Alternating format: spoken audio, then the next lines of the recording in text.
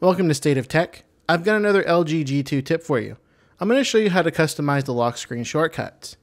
So if I put my display to sleep and I double tap it again to bring it back to life, you see I have these shortcuts down here in the bottom that I can tap and launch applications quickly from the lock screen.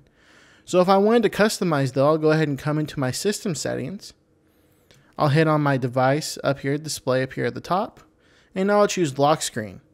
Now if I scroll down, you'll see I'll have shortcuts right here in the middle of the screen. So if I tap on that, I'll be able to customize the shortcuts. You see I have a current set right here, and if I tap on one of the icons, settings gear right here in the top right hand corner, I'll be able to either delete the shortcut, or I could even select an application I'd like to launch.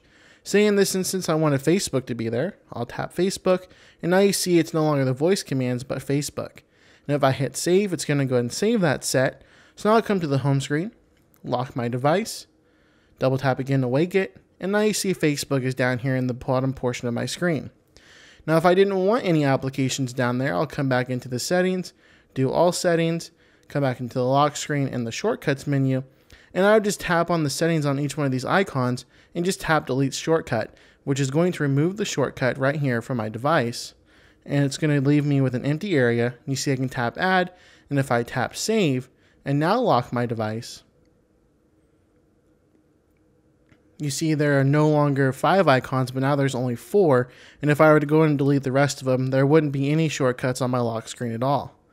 And that's how you customize your lock screen shortcuts on the LG G2. For more LG G2 tips, be sure and visit stateoftech.net.